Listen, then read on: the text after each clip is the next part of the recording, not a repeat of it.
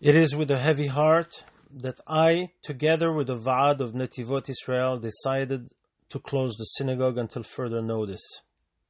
This came as an obligation to follow the instructions of the health department, the instructions of the government agencies, and most importantly, the instructions of our leaders, our rabbis, who unanimously decided that every Bet Knesset and every Bet Midrash should close. Because by staying open, we may endanger the lives of not only our own congregation, but the community at large.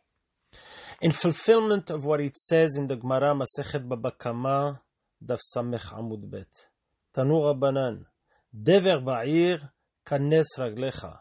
If there is a plague in the city, gather your feet, meaning limit the time you spend out of your house.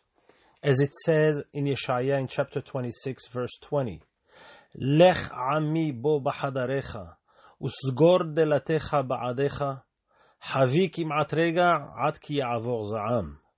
Come, my people, enter in your chambers, shut your doors behind you, hide yourself for a moment until the anger had passed by. So indeed, everyone is at home now with their children. People are confused. They don't know what they should be thinking now. The fear of the unknown has taken over the mind of people. Until now, we have all lived with the misconception that our lives, our society is so advanced that nothing could invade the comfort in which we live in. We thought that we would never be affected by a virus compared to the ones they had in the Middle Ages. However, Hashem has created a new invisible virus that took the world by surprise, scaring the entire population of the world and shaking the world's economy. We, as believing Jews, we do not fear, and we do not panic, and we do not become anxious and crazy. Rather, we maintain our balance as we pray to Hashem to protect us and to protect the world. We remain calm and faithful to Him.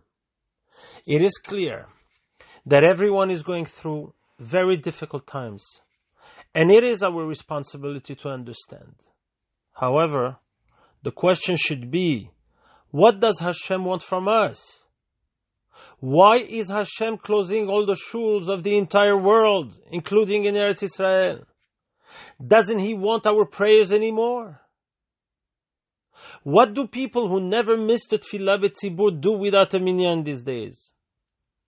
What do people who never missed a Kriyat Torah do this coming Shabbat? What do people who must say Kaddish do during these days? Maybe this is the time for us to reflect and think about why is this dever, this plague, come upon us.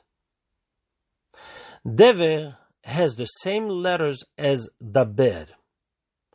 Maybe Hashem doesn't like the way we come and speak to Him in shul any longer.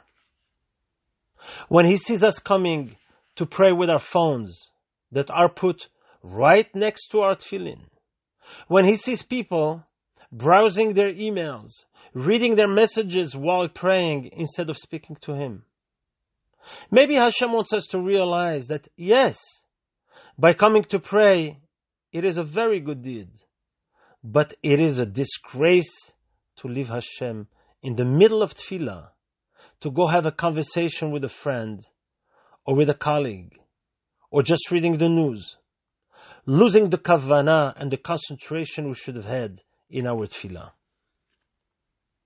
Maybe Hashem doesn't like the way children speak to their parents any longer, since there is no communication anymore. Children are texting their parents for whatever they have to say. Even a happy birthday to a parent, to a brother or to a sister, is said via text. A mazal tov to a rebbe is sent via text. An invitation to a dear friend is sent via WhatsApp. So maybe Hashem doesn't like the way we allow ourselves to speak about others, when we bash people, when we put them down, when we label them, when we judge people without knowing what they are going through. And of course, not speaking about the Lashon Hara that is freely spoken right and left. So Hashem says, maybe I should keep you home to reflect on all this. I want you to try to better yourself in this area. And then we ask, what do our young children have to do with this? Why do they have to stay home? And why does my wife and myself be stuck with them 24/7? Maybe our family values are to be repaired. Maybe we do not dedicate the right time to our children on a regular basis. Hashem wants to remind us that He is in control. He wants to bring our attention back to Him.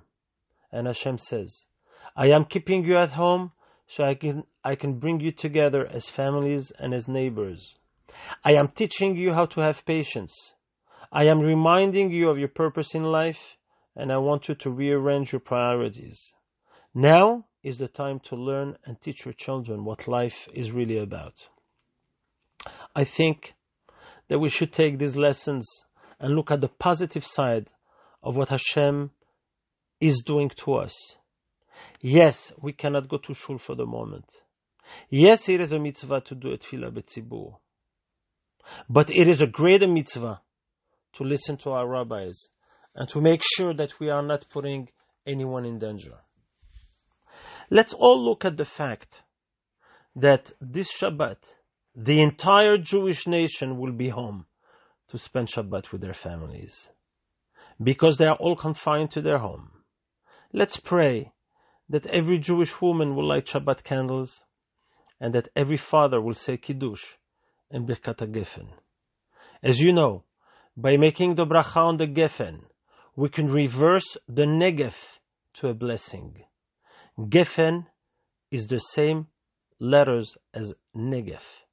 With the Birkat HaGefen, we will have a bracha of Gefen, no more Negef. Gefen stands also for Gimel Pe Nun, Gimel for Gesund, for health, Pe for Parnasa, Nun for Nahat. When he sees